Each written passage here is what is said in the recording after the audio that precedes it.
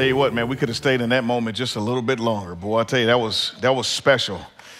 Ryan, thank you, man, to the team. Thank you, guys. Thank you. That was special. We've been in a series entitled The Book of Ephesians, and so if you've been journeying with us for any length of time, you will know this. We're in the 6th week now, and so again, we've been journeying just verse by verse. What does the Bible teach? We want to not just concept by concept, but verse by verse, exegetically, arriving at the big idea. The authorial intent is what many scholars would say. How do we arrive at why did Paul have a pen and why was he writing the things in which he was writing? We want to be a church that's known about gospel conviction. We want to be a church that's known about living out that gospel conviction. We want to be a church that's known about standing on the word of God. Now, I will say this, there's a time coming when this will no longer be. As a matter of fact, the writer would say in 2 Timothy that people are going to raise up for themselves preachers and teachers that will tickle their ears. May that not be so, and may that not be said about Crossroads in the days ahead. Now, we'll have fun, we'll laugh, we'll chop it up and all the good stuff, but at the end of the day, we want to make sure we make much of Jesus and less of ourselves.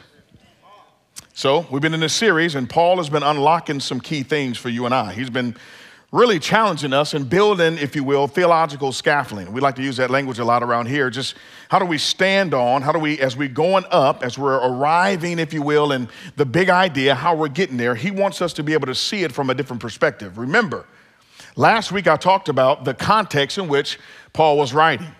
He was writing in the midst of a context in Ephesus, in this city. There's a lot going on, and during the time, it was a hot mess. It was a lot like Houston, amen.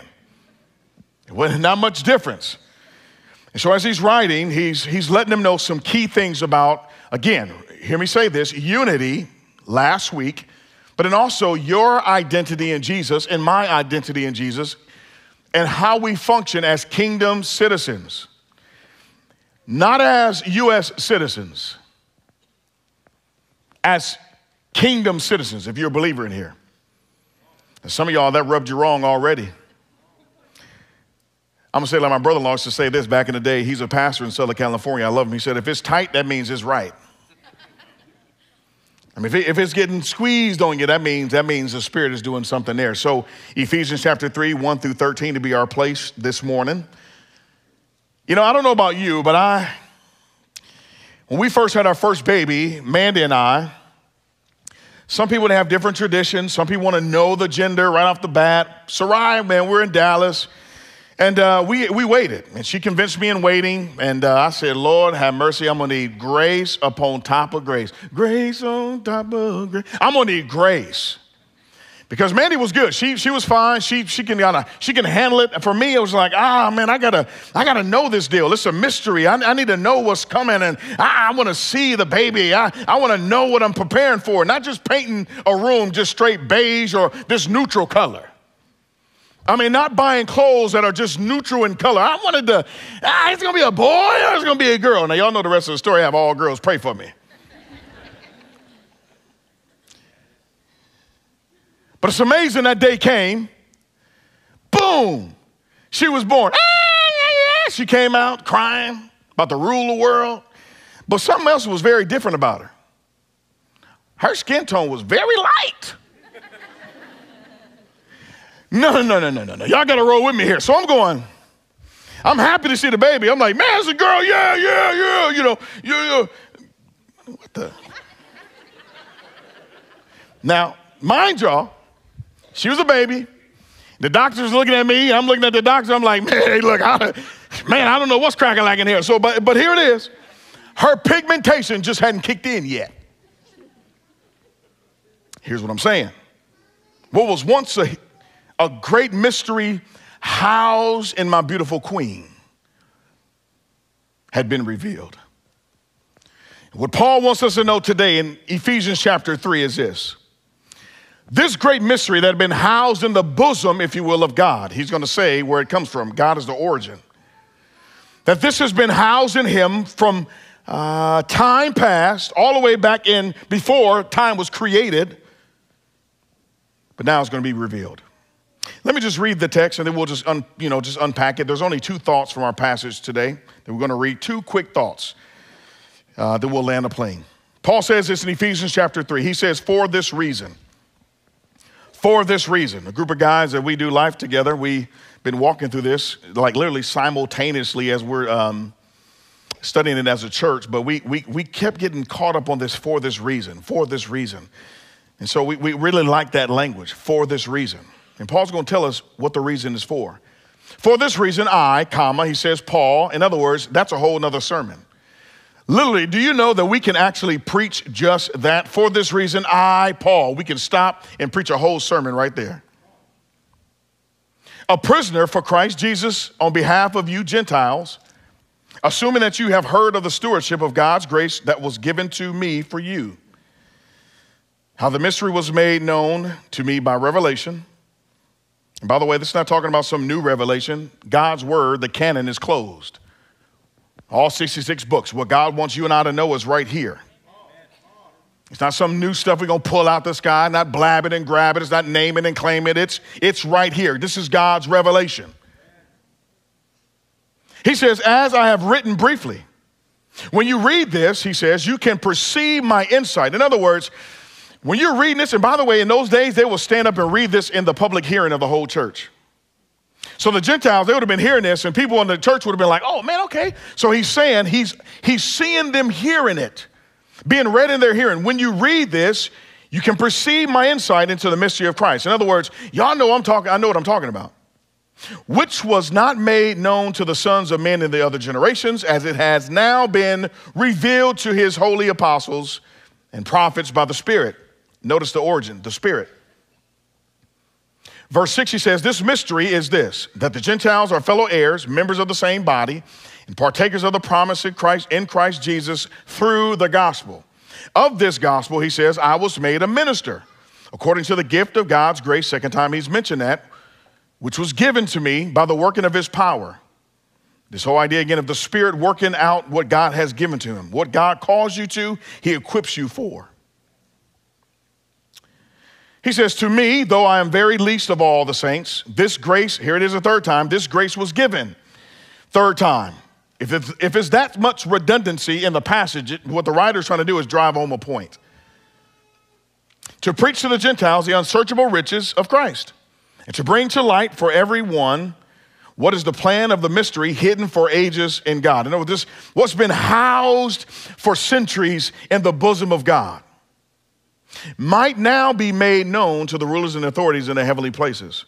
This was according to the eternal purpose that he has realized in Christ Jesus our Lord, in whom we have boldness and access with confidence through our faith in him. So I ask, I love this part. So I ask you not, I like you just switch gears a little bit, the tender tone. So I ask that you not to lose heart over, when I'm suffering for you. Don't go there. He says it's for your glory. It's a lot of passages, and by the way, we're going to extend this series a whole nother month beyond the stopping point. We begin to really realize as a teaching team that we were biting off too much. We need to let this extend some so we can breathe, walk in it, let the Spirit of God do what he wants to do in and through this series. So we're going to go through Easter, and on the back end of Easter, it'll be a whole nother month, and then we'll land the plane hopefully then. Maybe the Lord may do something different. Amen. But he says, for this reason. What reason, Paul? Again, there's nothing fancy about this. Basic hermeneutics. Hermeneutics is a fancy term that means it's the art and science of studying the Bible. So in other words, as you and I read this, for this reason, chapter 3, verse 1, what Paul is trying to highlight for you and I in our hearing and in our insight and in our minds, he's trying to say this, for this reason. Well, again, what reason? Well, the previous context. The wall had been torn down. Now there's peace between Gentile and Jew, Jew and Gentile. He's saying now is for this reason. That wall is torn down, and from two he makes one. And he's building the two together as one into this new building of a foundation where Christ is the cornerstone.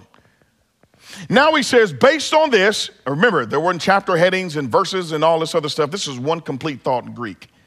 So Paul just kind of go, okay, well, now for this reason. Many scholars will believe that he was starting to pray. If you notice, you go down to verse 14, he starts saying, well, for this reason. And he goes into a prayer. Next week is going to be very revealing in regards to the prayer and why he's praying for them and why they're going to need prayer. But for this reason, he says, Paul, he says, a prisoner. Now, Paul, why are you a prisoner? I mean, why would you bring that up? Well, here's the deal. He's not in prison for any old thing. He's not in prison because he didn't pay his car payment. He's not in prison because of late child support. He's not in prison for embezzlement of money. He's not in prison for DUI. But hear me say this. Paul is in prison, chained to a Roman soldier for sharing the gospel of Jesus Christ. How foreign is that for you and I today? If our internet is not working, we throwing a fit.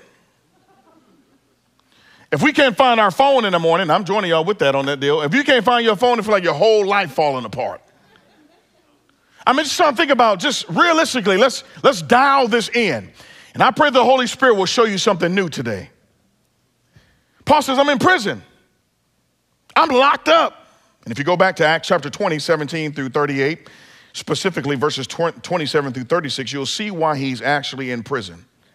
It's amazing because our culture today, we've kind of made or fashioned a version of Christianity that don't cost us anything. Jack.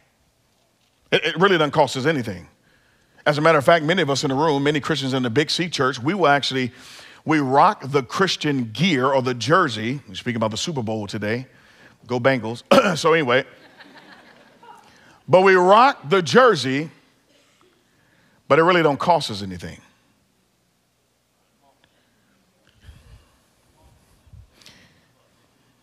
Paul says, I'm in prison because of this. Jesus would even say that the world will hate you. He would even say this, that if anyone want to follow after me, anybody, that matter, man, woman, boy, girl, you believe in the work of Jesus Christ, you're sealed with the Holy Spirit. If anybody comes after me, let them deny themselves, take up their cross, and follow me daily. And by the way, this is going to cost you something. So out of the gate, Paul is letting us know, for this reason, this gospel that we proclaim, this gospel that we hear on a regular basis, this gospel that we hear in and out, Wednesday Bible studies, in our Devo time, has it cost you and I anything? Well, I just wonder sometimes is if we're really serving the God of the Bible, or have we erected for ourselves our own God that never disagrees with us? Have we fashioned for our own selves in our own minds in the Big C Church? I'm not talking about here. I see a whole bunch of halos. Amen, we good. We Gucci. You know what I mean? That's what I mean. Gucci means good, by the way. That's an urban term that means it's all gravy. Gravy means it's all good. Gravy on the biscuits means it's really good, right? But I'm saying, I wonder, I'm just, as we look at this, Paul says, why would you start there? For this reason. Paul, I'm a prisoner. What are you in prison for, Paul? Well, he says, well, it's the stewardship. It's the grace given to me. Notice in verse 2, he keeps going, assuming that you've heard of the stewardship of God's grace that was given to me for you. Notice it was given to me for you. How the mystery was made known to me by revelation, as I have written briefly. What are you talking about? This word stewardship is a two-compound word, oikos, not the yogurt, okay? Oikos pneuma. And it basically means, this word stewardship, Paul is saying, I'm in prison, but I look at my imprisonment as a stewardship.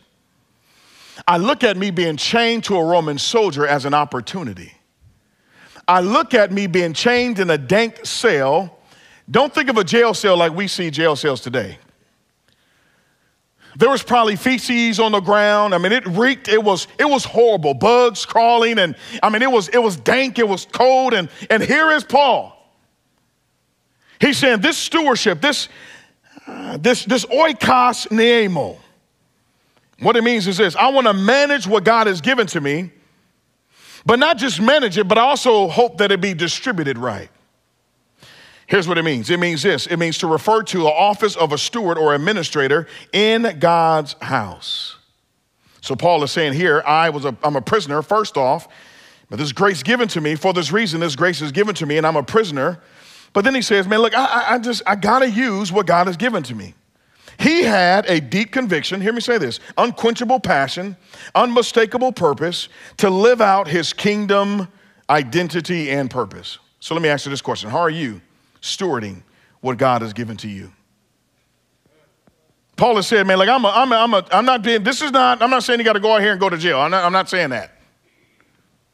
But I am saying that the Bible is highlighting something for you and I in the 21st century.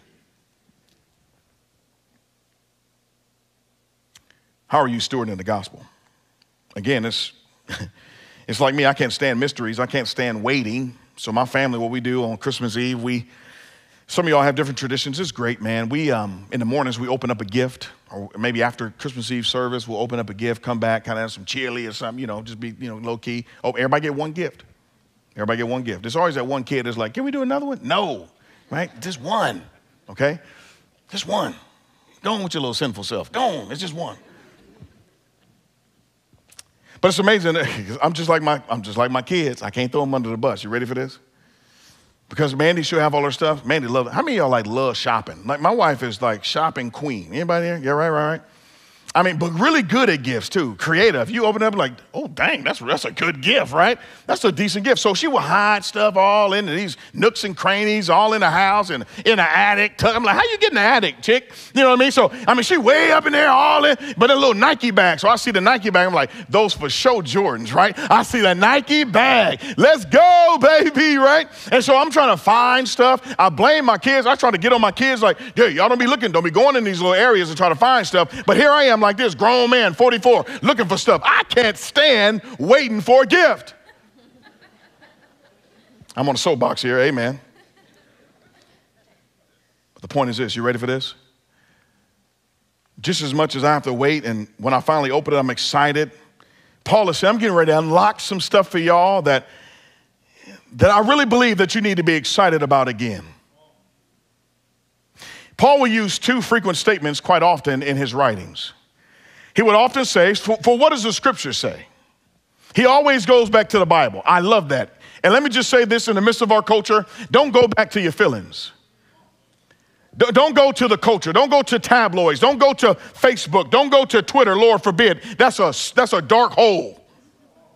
Don't go to Instagram and create your own picture of your reality TV show. Don't go to those places, Paul says, for what does the scripture say? But not only that, he says this, for I have no qualms, if you will, of reminding you of these things. So what he's saying is that you and I, we forget quite often. You and I, we forget. We need to be refreshed. And this whole idea of this mystery, this grand gift that was housed in the bosom of our great Father, now is going to be revealed in time. And so this whole idea of this gift is this mystery. This mystery. Now, chronos is chronological. It's where it's just chronologically. It's just an order. So starting at A and we end at Z. Chronological order. That's not the idea here in the passage. Yes, God uses chronological time in history. The Lord is outside of time. Time works for him. He created time. So therefore, as God creates time, he puts time into its own fashion and begins to function. Now what time is created to do is to reveal things. So now in this chronological order, what Paul is saying is, in this chronological order in history, what I'm going to do is, not just chronologically, I'm going to use it, but I'm going to use telos. Telos is the perfect time in the midst of the chronological time frame. So he's saying now what I'm going to do is, in the right time, I'm going to open up the gift so that everybody can see what has been housed in me all the way back from eternity past. And then we're going to be blown away. I mean, hold on, y'all. We just getting started. I mean, he's really saying this is what's to come. In other words, this grace, think about this, grace given to him. He keeps saying it 3 times. The grace given to him, the grace given to him. Ask yourself this question. What graces have God given to you? What gifts has he given to you? What gifts has he given to you to use? Now notice the context. The context is the local body. It's the church. What gifts has he given to you? In other words, to use, to steward for the betterment of the kingdom and for the betterment of your brother and sister sitting next to you. Because an issue, now I know this is the case, a lot of us, especially in the church, man, it's we have a cul-de-sac Christian mentality. We get stuck. And by the way, let me just say this. We all get stuck. I get stuck. There's seasons in my life when I'm like, man, prayer life feels dry. Just reading the Bible kind of loses its fervor. You go, Pastor, you? Yeah, there's seasons. There's cul-de-sac seasons. Amen. But it's one thing to be in a cul-de-sac, another thing to stay in a cul-de-sac. What God has called you and I to, remember the context, he's called you and I to a heavenly citizenship and viewpoint. He's called us to be dispensers of his grace. The other day, matter of fact, last week, I took Sarai to Missouri City. Anybody know what Missouri City is, Texas? Man, I'm like, man, my wife goes, oh, can you take her to Missouri? And she didn't even say the town. She's like, can you take her to her soccer deal? It's on the other side of Houston. I'm like, okay, that's not that bad, 45 minutes, 50. Man, it's like an hour and some change. We still driving. I'm like, where are we going? I said, hold on, Missouri City. I saw it coming up on a navigation. And I'm like, man, are we going to be in Texas? Are we still in Texas? So we played a game. She had 2 games. Mandy was going to bring the younger girls and meet us there. She had a birthday party. And so she's going to bring the other girls. And so I'm there with Sarai. Tough day. They lose first game. I said, baby, let's go you and I have a date. Let's go eat some food in between and get ready for the second game. Get you some energy in your body. She's like, yeah, Daddy, yeah. 10-year-old, nothing better. Man, just beautiful. So we said, I said, where you want to go? She goes, I don't know, you choose. I'm like, oh, well, okay, that's easy. Let me see. Pluckers near me, amen. Boy, I can devour some wings, amen, right? Pluckers near me. Boom, found it, bang. It was about 4.5 miles away. I'm like, we about to do this, girl. We about to kick it. It's some wangs, right? We about to eat some wangs, not wings, wangs, right? We about to eat some wangs. And then we put it in. Oh, Siri. Oh, boy, I tell you what. So she's like, you can make a right here, right? So we start doing it. And she goes, in a quarter of a mile, make a left. In another mile, merge onto the interstate. I'm like, girl, we good. Girl, we about to get some wangs, girl, right? We excited. We about to get some wangs. But then as we got close, I noticed something.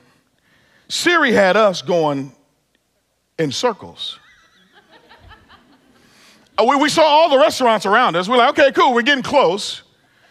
But we found ourselves she's like, make a U-turn here on the service road. That's one thing, these can't be from the Lord, these service roads, I tell you.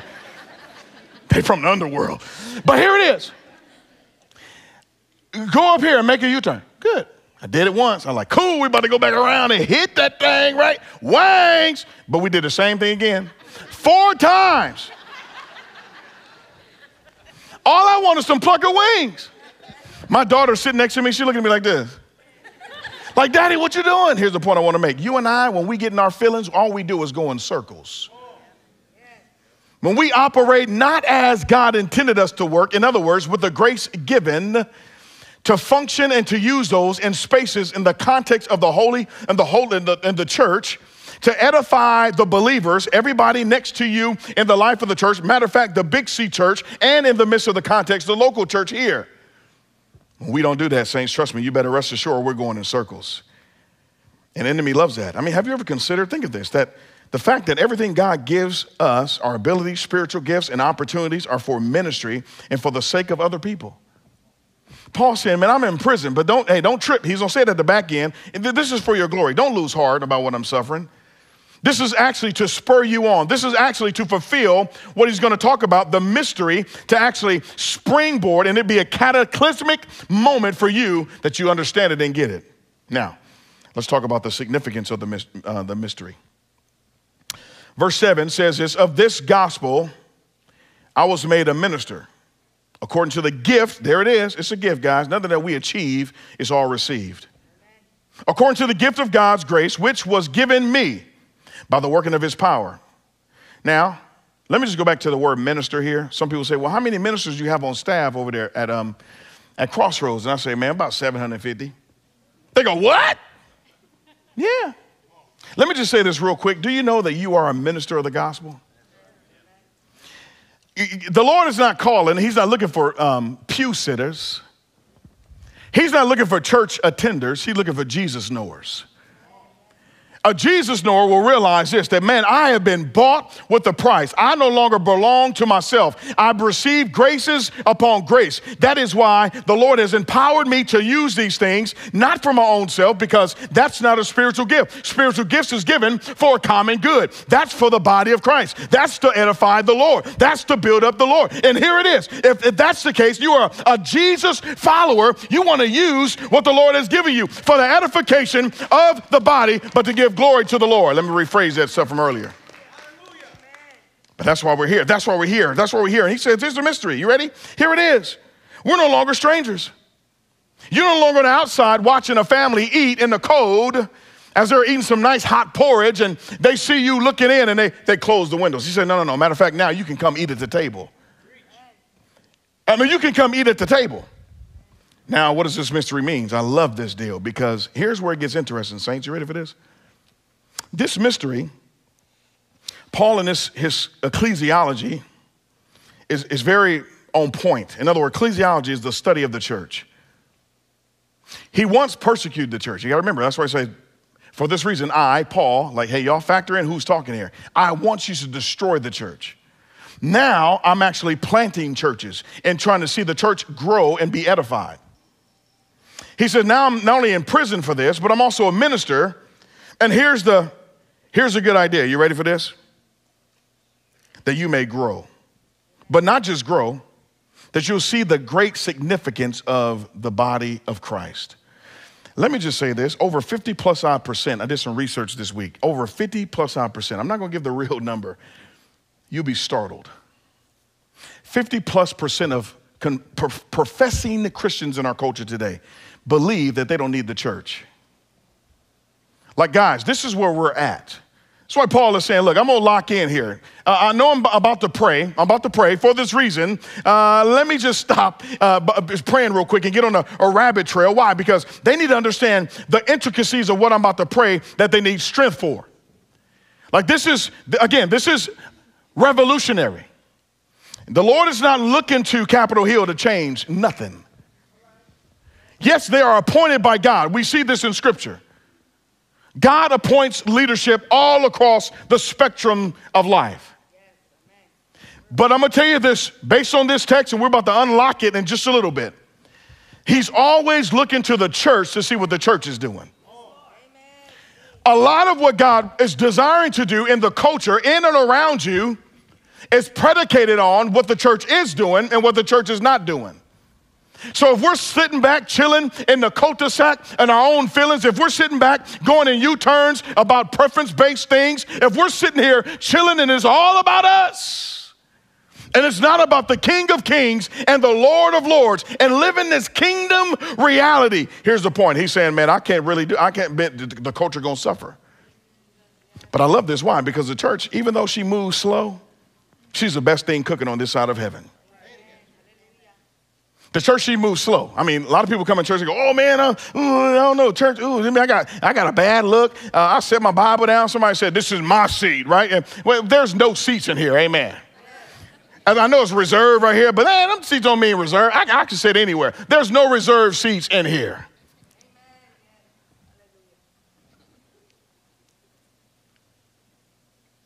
The church is not a country club. It's not a cruise ship. It's not a preference-based gathering. Paul's going to let us know what the purpose of the church is. This mystery, he's going to unlock it. This housed truth in the bosom of God. He uses the chronological time of history, and at the right telos, he's going to let us know why this is actually a reality. But rather, what is the church? The church is a covenantal gathering of God's people, saved by grace, packaged with purpose, by the head of the church, who is Jesus Christ, to be a light and salt, for the glory of God, and to proclaim the excellencies of Jesus Christ. That is the purpose of the church. Now, he says, and to bring to light for what is the plan of the mystery hidden. This whole word here, he goes on, he says, who created all things, talking about the Lord. Look at the origin. It was hidden from ages in God. Notice that, in God, in him, who created all things. Again, double emphasis here. He's the origin. But here's the purpose clause. Everybody say Hina clause. Like a hyena, but Hina clause. Everybody say Hina clause. Here's why Paul, in his dank cell, chained to a Roman guard, is writing. Here's what I want y'all to know about the church. The church is not a building in which we frequently attend. The church is a people that we belong to. And every single one of us play a massive part in seeing the body move forward. So the next question is, I don't know what part you are. I may be a leg. I may be a calf muscle. Some of y'all are a spleen. I don't know. Some of y'all don't know what part of the body you are. Amen. But the point is, we all play a part. Have you ever woke up in the morning and said, well, you heard your arm say, well, lower torso, I don't need you today. Right foot, I don't need you today. Have you ever seen your body not trying to work in the right way for the whole betterment of the body? That's the logic Paul is using here. That grace has been given to every single one of us, even the least of these. He says, well, even I consider myself as the least of these. And he's highlighting the picture in verse 8 of like, even if you think that you're not anything, God has something for you. Even if you have a broke down story, God has something for you. Even if you're from a broken home, God has something for you. Even if you're from a home with both mom and dad, God has something for you. Even if you had a silver spoon or a golden spoon in your mouth or no spoon at all, here's the deal. God has something He has something for you. Somebody need to hear that today. He has something for you. But here it is. He says, so that, here's the purpose clause, the Hina clause, so that through the church, I like the preposition through. He's never going to bypass the church. My buddy Tony Evans would say, he'll never bypass the church. He'll never bypass the church to speak to the culture. Y'all must hear me say this. Like he's never going to bypass the church. I know sometimes, even in my life as a pastor, I have a small view sometimes of the church. Well, kind of we come in, we pray our tithes, we sing a couple songs, we go to Wednesday night Bible study. That's kind of the extent of it. That's it. We have a couple cool life groups and a couple events, and that's kind of the extent. No, guys. What he's about to say here is astronomical. He uses the word manifold. He said that the manifold, the church, called out from the culture. Remember the context. It was crazy. He's calling them to a higher way of living, not distant from the culture, but living above the culture to be a light to the culture. He says that so that through the church, ecclesia, called out ones, the manifold wisdom of God might now be made known. So in other words, somebody don't know something. If something needs to be known, well, Paul is saying that somebody needs to know something. There's a lack of insight and lack of understanding in the context. So he's saying somebody needs to know something, and how that something is going to get out is going to be through the church. So what is manifold? Manifold is this. I love this. I had never realized this in all these years. Manifold means this. It means to be many or varied. It really means multifaceted, many-colored, cultural diversity, rich in fellowship, rich in beauty and community of blood-bought believers. This manifold wisdom. Why is that important? Why is that important? And then he says that this manifold, imagine if we were all, I don't want a whole bunch of Marcuses. That'd be bad. Can you imagine how not cool that would be? Yeah. Think about your own self. See, y'all judging me right now. That's fine. Think about your own self. I can take it. My skin thick enough. But think about would you want a whole bunch of yous? Because you know yourself. What about this? What if all we had to eat was just kale every single day? See? Some of y'all maybe man, Lord, just take me over to glory, right? You know what I mean? It's just, I'm ready to go, right? What if it was just all we can eat was just chicken all the time? Some of y'all are that's cool, I can work with that. But there's only so many ways you can actually make chicken. You see what I'm trying to say? The plurality, the diversity of God and his splendor, not just with food and being silly in that nature, but even making you and I, man, woman, boy, and girl, in the Imago Dei. God uses the plurality, the difference, the manifold, the multifaceted, the multi-colored, if you will, this embroidered pattern, this mosaic picture of what the church ought to look like. And it's through the church that this manifold wisdom is going to be preached. I'm going to say this. I'm going to drop it like it's hot. You ready? You and I, we are preaching to the heavenly places. Students, I hope you hear this. Maybe it's the first time you've ever heard this. But that the Lord using the church, through the church, we are literally proclaiming to the heavenly places. Here's what I mean. Good and bad. Do you know we're in a spiritual battle? We're going to learn about this in Ephesians 6. This is all in a context. So he's saying now through the church, what I want the church to actually know and how the church ought to function is this. They ought to realize that they're communicating more than what they hear on Sunday. We communicate on a regular basis. As a matter of fact, God is calling us to put into practice on Monday the truths that we say amen to on Sunday. Like he's literally calling you and I to actually live this thing out. And when we live this thing out, we are literally preaching to the heavenly places, good and bad. Bad in the sense that the angelic realm is ridiculing the Lord, saying, look at your church. They all dysfunctional. They all against each other, all up in arms, rebuilding walls. Look, hey, look, this ain't gonna happen. But Jesus says, hey, quiet yourself. Upon this rock, I will build my church, and the gates of hell shall not prevail against it. Do you know in God's kitchen, he don't have microwaves? All God has, he has his crock pots. In other words, God knows how to use chronological and telos to massage the right ingredient so that the church could come alive again to be a tasteful meal for the culture. So here's the funny thing. You ready for this? Not only are we preaching to the bad, but also to the good. The angels that's in God's presence. Do you know in 1 Peter 1:12, Peter says that, talking about the gospel being revealed, he says, man, even things into which angels long to look. Even angels are going, how are we going to pull this off? They're in God's presence. Going, what is this deal? We want to see how this thing's going to work out. The Bible says we're preaching literally to the heavenly places. Do you know God is a God who blows our minds? He's a mind-blowing God. Anybody really believe that? Some of y'all, you need your minds blown. I'm saying like the old folk in the church used to say, some of y'all need your wig peeled back. Some, just kind of like bang. You need a little in your life, right? A little He's a mind-blowing God. That all of creation that he spoke with one word praises him. He didn't give any swimming lessons to any fish, but said, go do your thing. He didn't teach birds how to fly, but he created them and they began to fly. Man and woman was so perfect that Adam would look at Eve and say, well, man, flesh of my flesh, bone of my bone. That boy, when did he take an anatomy class? Perfect. It was just perfect. He didn't give the cheetah lessons on how to run fast.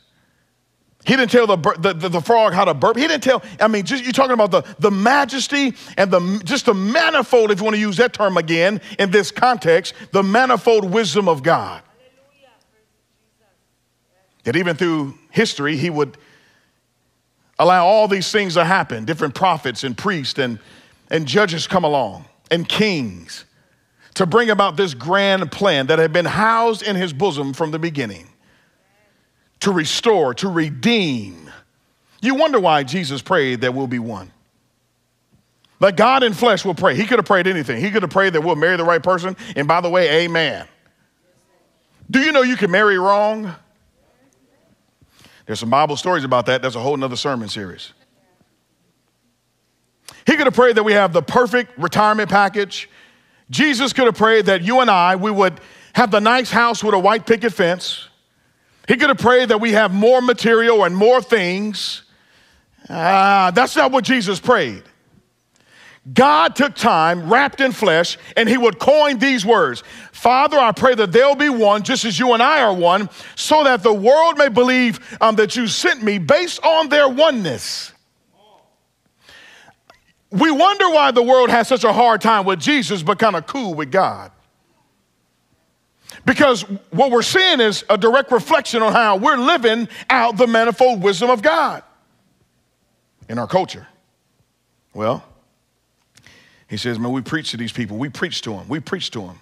It's crazy because, again, he was blowing the minds of the Jews. Jews, guess what? Gentiles, they coming in the house. What? Boom, blew their minds.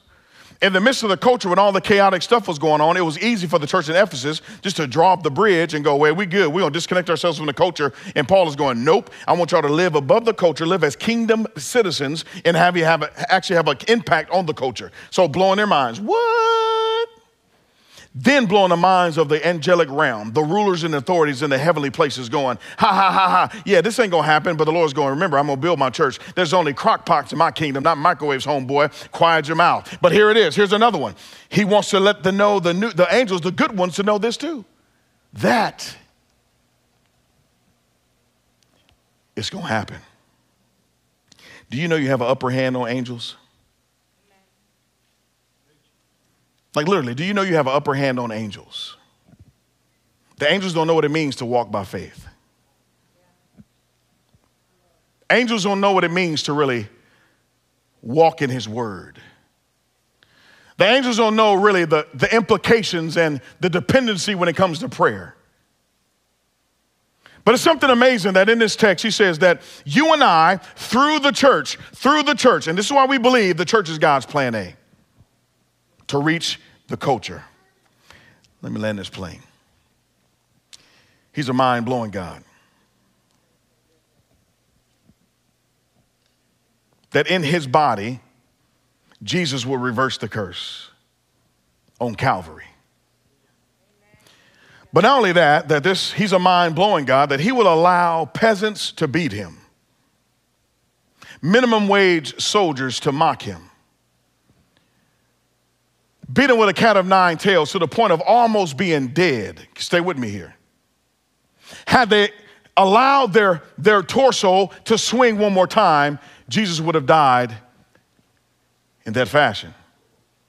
But this mind-blowing God, what did he do? He allowed it to happen so that you and I, we can have redemption in and through his blood. But not only that, he would die on the cross.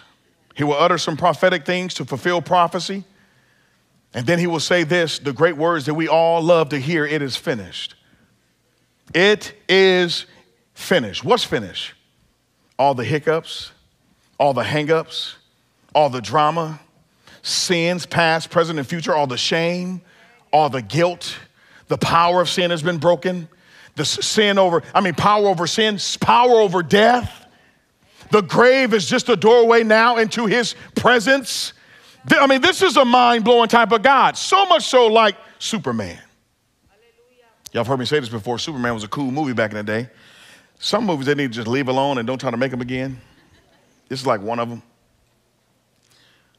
But Superman, Clark Kent, he was a cold cat. He had the hots for a chick named Lois Lane. They worked at like a local little newspaper company. And y'all know this to be true. Clark Kent, he was on his job, had the little glasses with the tape in the middle. Just a typical dude, man, right? Just trying to categorize. I'm kind of judging the guy, I guess, a little bit. But Superman, y'all see him. Gets a little lunch pail. Y'all know that cat. Come on. Socks all high, flooding, right? Y'all just come on. Y'all know I'm painting a picture. So, this was some of y'all in high school. Amen. But here it is. Clark Kent had the hots for Lois Lane. But I'm going to tell you something about Clark Kent that y'all all know, but I'm going to drop it in just again for you. Don't let Clark Kent find no phone booth.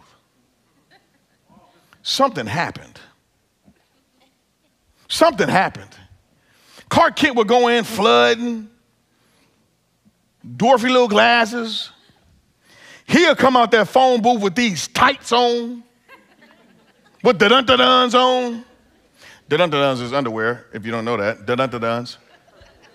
Red da-dun-da-duns, over the tights, cape, S on his chest. Man, tearing stuff up. But there was something else about my man, Clark Kent. Where was he from? He was from Krypton. So Superman, he knew something. Clark Kent knew something. That he said, look, I'm not from this place called Earth. I'm going to make the realities of Krypton present here on earth. Where I'm from, I'm going to allow that power. I'm going to be a conduit of that power to actually make manifest in the presence where I'm at now. He's catching bullets, boom, picking up buses, boom, hitting all these people, boom, boom, boom, boom. Superman. Here's what Paul is saying in our text. That you and I, when we walk in our kingdom purpose, hear me say this, church. We can literally make the realities of heaven present today. No longer going in circles. Some of y'all, we're going to go in circles until Jesus come back. I can't force you to do nothing about that. You keep going back to the same wells that always leave you thirsty and dry. I think God is calling us up and out. He's calling us up and out. He's calling you and I up and out now. So Lord, I mean, we want to follow you. We want to trust you. We want to make the manifold wisdom of your grace and power known to the worlds, even to in the heavenly places. And Paul said, hey, by the way, guys, don't lose heart about what I'm going through for you. Oh, it's for your glory. It's for your strength. And next week, you'll figure why he prayed what he prayed. Church, we can't have a high view of Jesus and a low view of his bride. We can't. Theologically, it's impossible. That's like somebody saying, Marcus, we love you, but we can't stand Mandy. We got a problem. We got a real problem. Marcus, what do you mean? Why is the bride so important to Jesus? Is this important? He died for her. What are some other implications? Well, he's cleansing her. What are some other implications? He's washing her with the renewing of the word. What are some other implications? He's empowered her with the Holy Spirit. What are some other implications? He's gifted her. What are some other implications? He's already blazed the track, as the writer was saying in Proverbs, that he'll make straight your paths. He'll put a bulldozer in front of it and make it so clear that this is what you ought to do. And the manifold wisdom of God is this, that God wants to use you and I to preach not just to the heavenly places, but to the spaces and areas around us. Literally, this is the case. So what are we preaching then? As a church, what are we preaching? What am I preaching? An individual, underdeveloped view of the gospel? Or surrendered life to the gospel? So what does that mean? That, Lord, you're not just my Savior, you're my Lord. The issue we're having in the culture today, you ready for this? This is free. We have too many people trying to be God in the church. He's the head. People are telling me, man, we're going through all the hot hell water. I'm just going to drop this. Don't be recording this. I know we have some people here. Y'all just turn them cameras off. They said, what you going to do, Pastor? What you going to do? It's crazy up in there. It's like hot fish grease going on. What you gonna do? I said, I'm gonna preach the gospel and I'm gonna love people. This is the Lord's church. He knows exactly what he's doing. I don't need to get in the way and try to play God. I don't need to try to get in the way and try to be the great practitioner. No, that's not my role. I need to be in my prayer closet asking God to move. You have to do something, King. Help me to see what you're doing and join you. But be faithful to preaching the word and loving people. The rest, the Lord will deal with the rest. It's his church. I truly believe this. God has teed up Crossroads for such a time as this, to preach to the heavenly places. Y'all want to be a part of that? I know we do this a lot, but like literally though. So I mean, using the graces that's given to you, not sitting around on your blessed assurance, Come on. But getting in the game, using what God has given to you for the betterment of the body. It all links together. So I'm all in. I'm all in. I'm all in until the Lord calls me home. My wife is all in. My kids are all in. Our staff is all in. We want to help you, every single person in this room, hear me say this, and those online, to find their poetic purpose. What part do you play? So if you're physically able, I want you to kneel if you can. Just kneel right where you're at. Just say, look, I'm gonna kneel right here. It's a posture of my heart. Externally, we want to be still before this great God, the mind blower.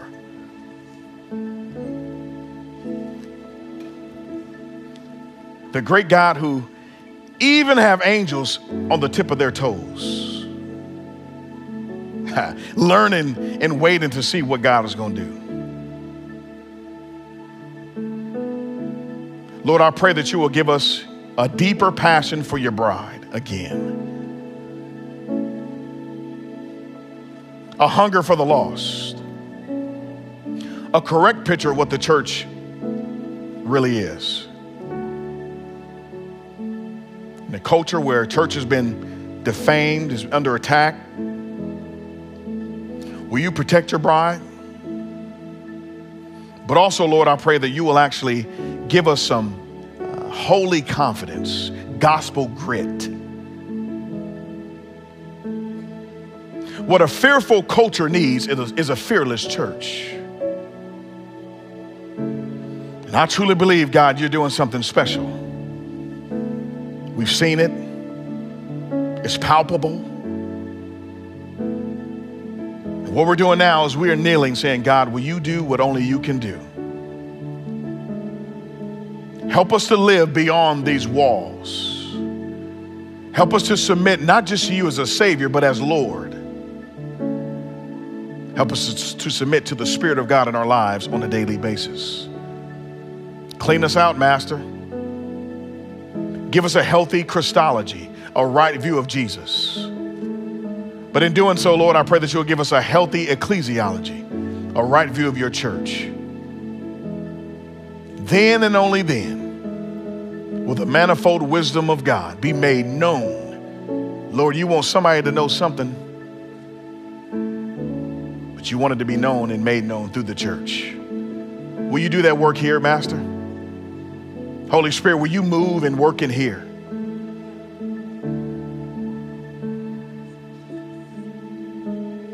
Do what you do best, and that's receive your own glory. It's in Jesus' name we pray. Amen.